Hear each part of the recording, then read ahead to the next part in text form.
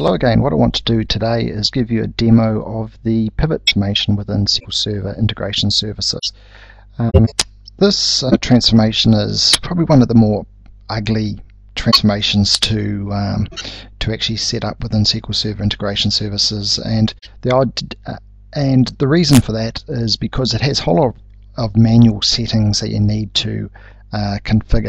So actually what I'd recommend is, whenever possible, try and avoid this transformation, at least until perhaps the next release of integration services, where perhaps Microsoft might make it a little bit more user-friendly.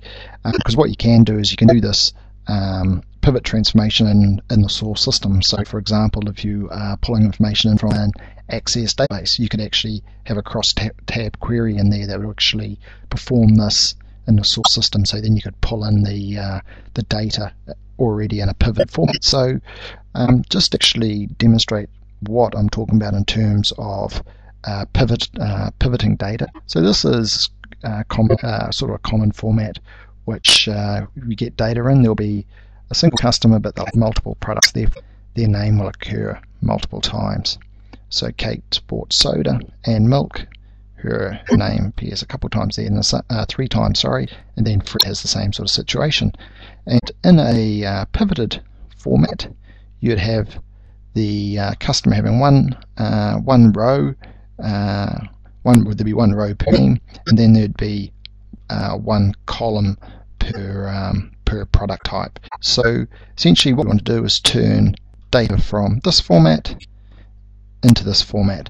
And one thing to note with SQL Server Integration Services is that, unlike cross-tab queries in Access and pivot tables in Excel, the pivot transformation doesn't actually aggregate data, so it won't do sums and it won't do averages. What you have to do is you add an additional data flow transformation further up above it in the package to actually do that aggregation first, then run the pivot on it. So what I'll do is I'll actually use data which is very similar to the example that Microsoft has on its SDN site for the pivot transformation. So it's customer names and some products and quantities, although I've dropped out a couple of those products just to make the demonstration a little bit shorter. So what I'll use is this raw data here sitting within Excel. So I'll just close that. I'll close that down. I can leave that one open. So one thing to actually note with this pivot transformation is a couple, I suppose, definitions and names. So one of the important concepts is the concept of pivot usage within a pivot table.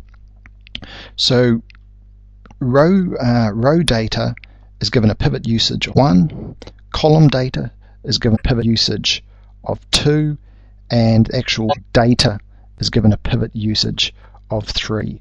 So you'll understand what those sets mean as I actually start to build this pivot transformation. So what I'll do is I'll then I need to create a new package,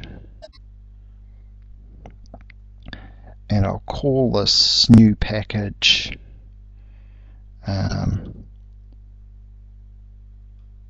pivot.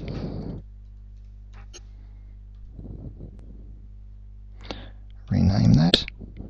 That's great.